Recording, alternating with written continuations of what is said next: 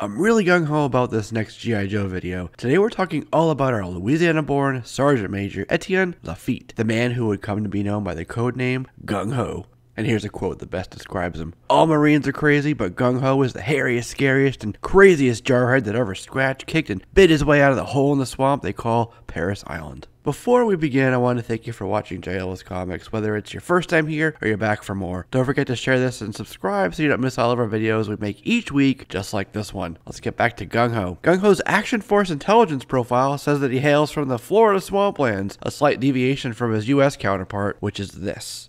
After growing up in a large back swamp Cajun clan, 137 strong, in his small town, Etienne moved to New Orleans. Not quite an adult yet, where he started fighting with his fists and knives. As tough as a bayou gator, he was sharpening his pugilistic fisticuff proficiency, one defeated opponent at a time. As soon as he legally could, Etienne joined the United States Marine Corps, graduated from MCRD PI in South Carolina with distinguished honors. He then went on to Airborne, Marine Ordnance, Recondo, and Camp Johnson's administration schools, all while qualifying in all manner of NATO and Warsaw Pact weaponry. Gung-Ho himself is a Recondo instructor as well as a jungle warfare instructor. As the story goes, he was just crazy enough and just tough enough to join the G.I. Joe team, which happened in Larry Hama's 11th issue of G.I. Joe: A Real American Hero. Apparently, this is when they started bringing in warriors from branches other than Army. This was 1983, and the same year that his first action figure hit toy shelves. He came with teal camo BDUs and a mean XM76 grenade launcher. Ron Rudat, famed figure designer for Hasbro, says he was inspired by his own father who served in the South Pacific with the Marines.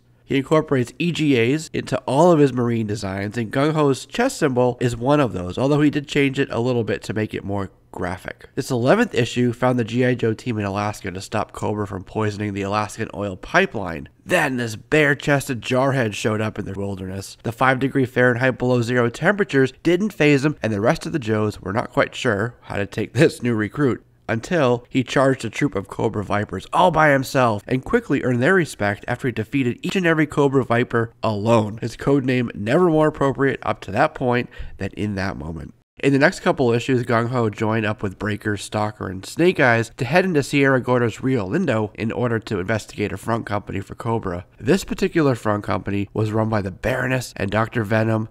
When they first entered the building is when they ran into Quinn. The Joes were captured and Snake Eyes thought KIA. The Joes were bound with rope and put on a riverboat and sent upriver. Gung-Ho had a plan though. They spit out their gum, which attracted rats onto the small vessel who proceeded to eat through the rope, binding their hands together, freeing them, although they pretended to be bound until they reached their destination dock, where Gung-Ho smashed the Cobra's heads together. Just as Snake Eyes revealed, he didn't die, he was alive, and he had caught up with them. But that's not all who showed up. The Baroness showed up, dive-bombed the boat. Breaker, Gung-Ho, and Stalker jumped into the water just as it was destroyed. But then she blew up the entire island, with Snake Eyes once again thought dead. Gung-Ho jumped in the back of a pig herder's truck and headed into town, sneaking into a local radio station to radio the pit for aid and to request an extraction, which happened soon thereafter, and they were all saved. In issue 22, the team looked on in awe as Gung-Ho hammered a large wooden beam back into place, which stopped a roof from collapsing with his fist.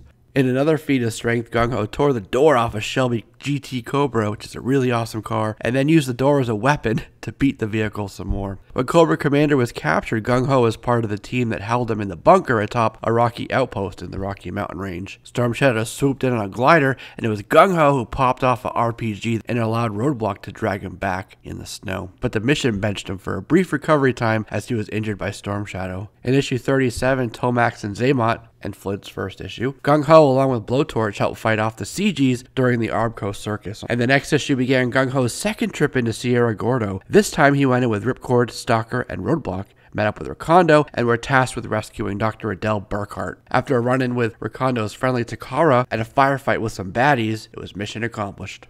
10 issues later, and Zartan was running around the G.I. Joe HQ, changing his appearance to different soldiers and Marines. Gung-Ho ran into a Duke that wasn't Duke, so Gung-Ho chased him, and when they ran into the new guy, Sergeant Slaughter, he was faced with two Gung-Hos as Zartan had changed his appearance. A lucky punch from Sergeant Slaughter took out the real Zartan. It wasn't long after this that Gung-Ho was part of a security team tasked with invading Springfield. And then during Cobra's Civil War, Gung-Ho was part of the prong that took the airfield and the control tower. Except the mission failed, and the jugglers, that corrupt cabal of generals at the Pentagon, had most of the team arrested. Roadblock and Hawk were able to expose them and free the team, and he would remain a prominent member of the team until 1994's issue 155 and their decommissioning. And this was that DDP image non-canon time when Gung-Ho was a field commander and later put on active reserve. When we get back to the Homiverse, we find Gung-Ho on the team with Clutch and Lady J, who are in a desolate, seemingly deserted town of Springfield to rescue Chuckles, who was being held hostage under a video arcade. Issue 188 found Gung-Ho in a rib off the coast of East Africa, bearing down on a survey ship that had been taken over by pirates. He's joined by Scarlet, Torpedo, Beachhead, and Stalker. With stormy seas bracketing the vessel, Gung-Ho launched grapples from the small boat. They climbed up, Stalker fell, but Gung-Ho caught him before he hit the raging waters below. They breached the mess hall, led by a Cajun headbutt from none other than Gung-Ho, and that's when they ran into Black Major and his paramilitary red shirts, well, the Red Shadows. An armored cyborg met up with Gung-Ho, Stalker, and Scarlet atop the top deck, and so they unloaded their clips right into him with little effect. But a shaped charge took it out as Gung-Ho kicked it overboard. They continued to sweep of the ship, but they ran into the Red Shadows again, who held their ground until Gung-Ho let fly a 40 Mike frag from an underbarrel M203. But the Red Shadows kept coming. Gung-Ho and Beachhead were hit and pinned down until the Tomahawk showed up to unleash Roadblock's Madus on their candy asses. Torpedo yells that they need to secure the helipad so the Tomahawk can land and rescue the two injured, so he made it out but injured. And he's on the disabled list now, but probably remains in active reserve or base duty going forward. He was present at Snake Eye's funeral, is one of the Joes that carried the flag-draped casket into the plane bound for burial at Arlington. And then the next time he showed up is on the back of the wraparound cover for issue 225, where he's taking out a CG standing atop a mean dog. And then there's a brief cameo at the memorial in issue 263. And that's the last time he appeared, but rest assured though, he'll be called up again in the future.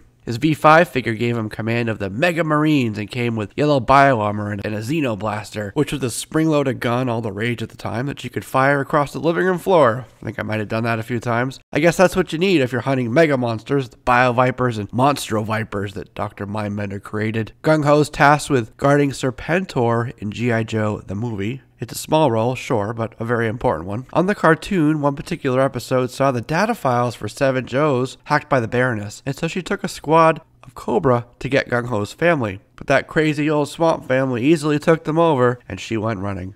He was a little gruff and always ready for a fight on the show, and he was voiced by the legendary Chris Latta. Yes, the same Chris Latta that voiced both Starscream and Transformers and Cobra Commander. And by the way, Latta is also the original Mr. Burns on The Simpsons and part of Al Bundy's No Ma'am Club. But that's for another video, for another time.